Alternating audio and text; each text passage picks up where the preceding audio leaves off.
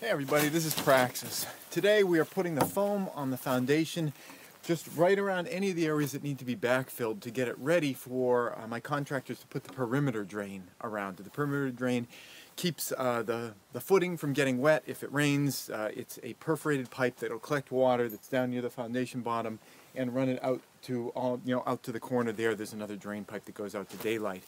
Before they can put in the drains and before they can backfill it and everything, though, I want to get all the foam in. So that's what I'm doing today.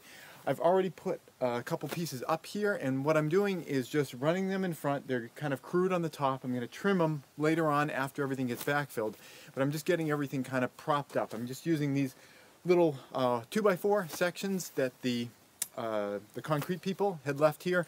These aren't going to be needed again until this area is already backfilled, and once it's backfilled I won't need to have the 2x4s holding it up anymore.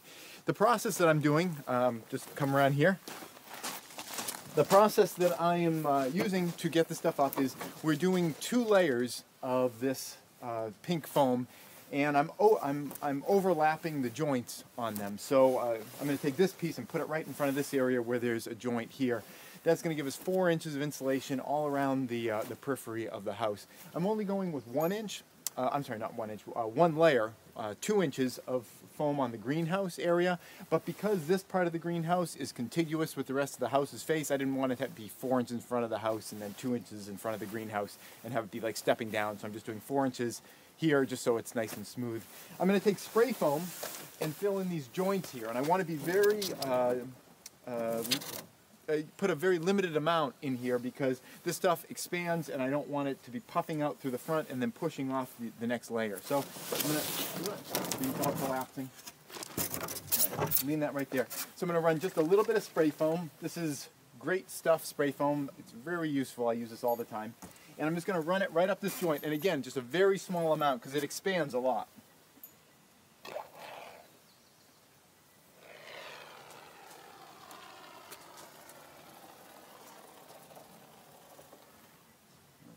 And the idea here is to get a seal there, not necessarily to fill up the entire void, but just to fill in that gap so that there's not any, liquid or anything going through that seam. So now I'll set this down.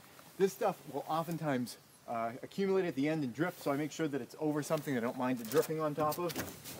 I'm going to take this panel and put it right in front like that. And then put this guy up and hold it up.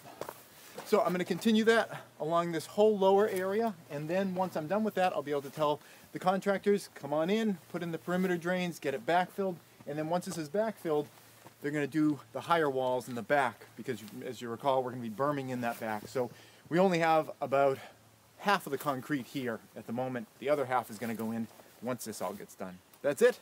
Thanks for watching.